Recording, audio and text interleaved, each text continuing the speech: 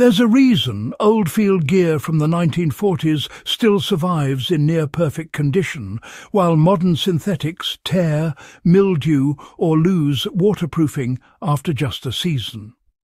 Long before nylon ponchos or polyurethane coatings, soldiers in World War II relied on a primitive yet ingenious formula, one that turned ordinary cloth into an impenetrable shield against rain and snow. It was not a factory secret or industrial spray, but a hand-mixed blend of tallow, paraffin and resin that transformed wool, cotton and canvas into water-repelling armour.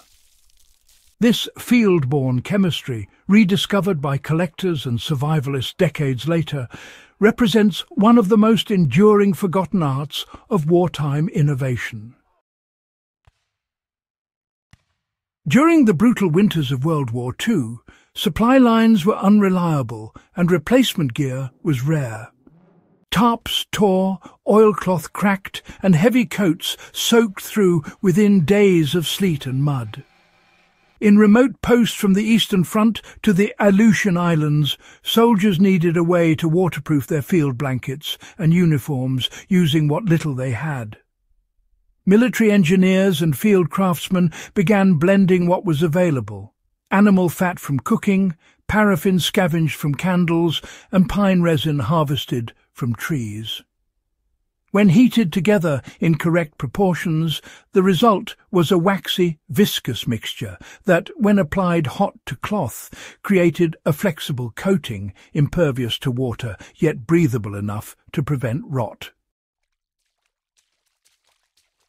Unlike modern synthetics that eventually delaminate, this mixture bonded with the fibres themselves. Once cured, a treated wool blanket or canvas cover could repel rain for entire campaigns. Reports from Allied and Axis units alike describe how improvised greasewax blankets replaced tarps during snowstorms, turning bedrolls into waterproof cocoons and ground cloths into dry shelters. The formula varied slightly by region, but the principle was the same.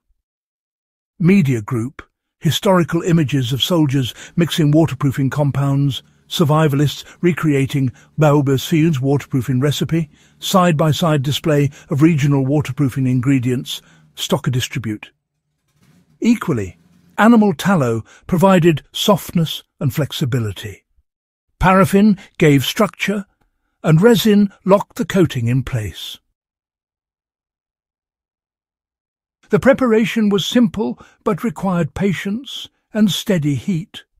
Soldiers melted tallow and paraffin in roughly equal portions, about 1 part each, over a low fire, adding small fragments of pine resin until the mixture thickened and emitted a faint wood smoke aroma.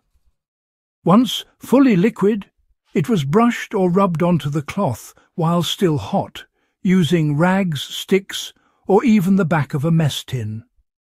When the material cooled, it was reheated near the fire or in the sun to let the mixture fully penetrate the fibres. The result was a darkened, slightly stiffer fabric that shed water effortlessly. To test the waterproofing, a few drops of water were sprinkled over the cloth. If they beaded and rolled off like glass, the job was done.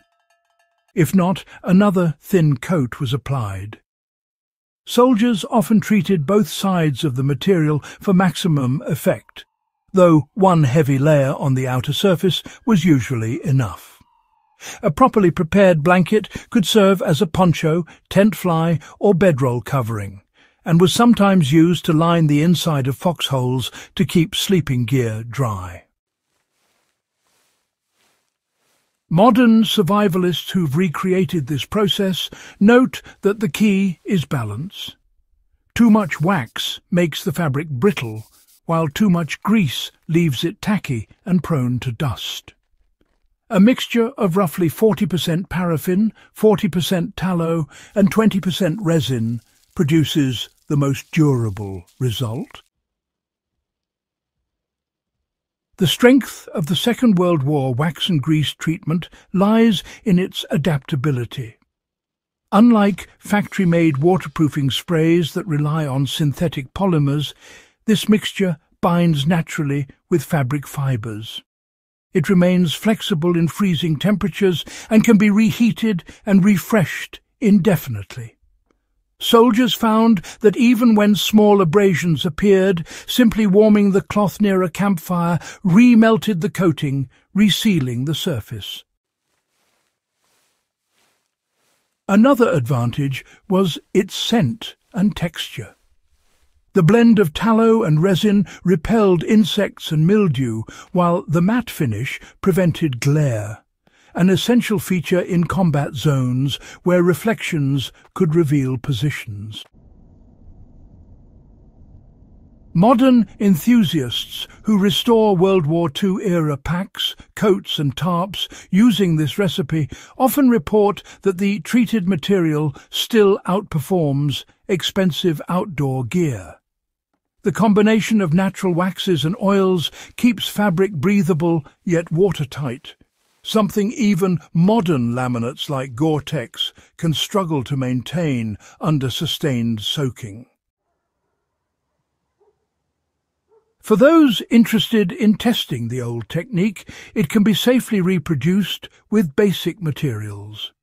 Melt equal parts paraffin wax and render tallow in a small pot over low heat. Then stir in a smaller portion of powdered pine resin or colophony until dissolved. Apply the warm mixture evenly over canvas, denim or wool using a stiff brush or sponge. Let it soak in, then warm the fabric with a hairdryer or by hanging it near gentle heat. The cloth will darken and stiffen slightly, signaling that the fibers are sealed. This treatment works remarkably well for field tarps, tool rolls, bushcraft smocks, and even old army blankets used in camping setups. When combined with proper stitching and seam sealing, it can turn a simple drop cloth into a long-lasting shelter covering. Survivalists often coat the underside of their canvas bedrolls with the formula to keep ground moisture out while leaving the inner layer untreated for comfort. If one aims for historical accuracy, using animal tallow instead of vegetable oils preserves the authentic scent and consistency of the wartime blend. However, those seeking an odorless version can substitute beeswax or soy wax while retaining resin as a binder. This humble formula represents more than just a waterproofing trick. It's a lesson in adaptation. Soldiers didn't wait for better gear, they engineered it. They transformed waste materials into survival tools through chemistry born of necessity. The same mindset that waterproof blankets in 1943 can still help modern adventurers create gear that lasts decades. Whether used to preserve historical reenactment equipment or to craft durable outdoor gear without relying on plastics, the World War II wax and grease method remains a working example of how resourcefulness can outlast technology.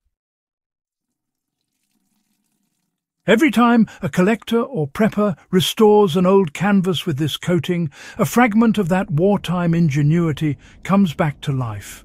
Practical, enduring, and still defying the elements. For more deep dives into forgotten fieldcraft and the survival methods that built history's toughest generations, subscribe to In the Beginning and share this video with those who value real craftsmanship over convenience. The old ways aren't gone. They're waiting to be rediscovered.